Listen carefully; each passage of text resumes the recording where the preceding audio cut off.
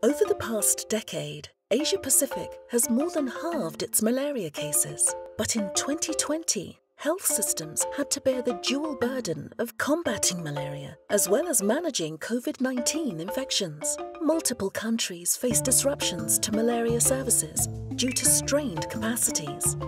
Lockdowns, restrictions, and fear of contracting COVID-19 also undermined past progress and malaria elimination efforts.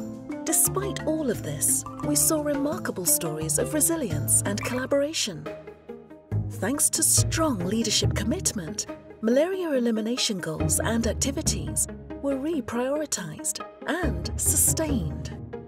Malaysia issued an administrative order early on to ensure interventions continued without any interruptions. At the same time, India's commitments at the national and subnational level ensured a continued focus on malaria during the pandemic. And lastly, Lao PDR in fact launched and completed an accelerated elimination strategy for P. falciparum malaria that targeted the residual hotspots. Many quickly adapted their strategies and developed innovative approaches to continue delivering services. Cambodia adapted quickly, pivoting from in-person training to video training for its village malaria workers, even in the most rural parts of the country. While Pakistan swiftly adopted a whole-of-society approach to its distribution campaigns, reaching even the most remote tribal districts. And finally, the Solomon Islands leveraged their community networks to deliver long-lasting insecticide-treated nets. Additionally, countries integrated COVID-19 and malaria responses to optimize limited health resources.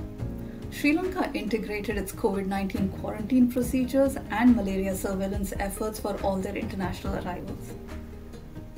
A small country like Bhutan, on the other hand, successfully revitalized its community action groups and trained them to ensure service delivery for both COVID-19 and malaria. And Indonesia's high-burden provinces integrated screening and testing for both diseases. If there is a silver lining to the pandemic, it is these examples of extraordinary resilience, leadership, adaptation, and integration. But we also know progress across the region remains uneven.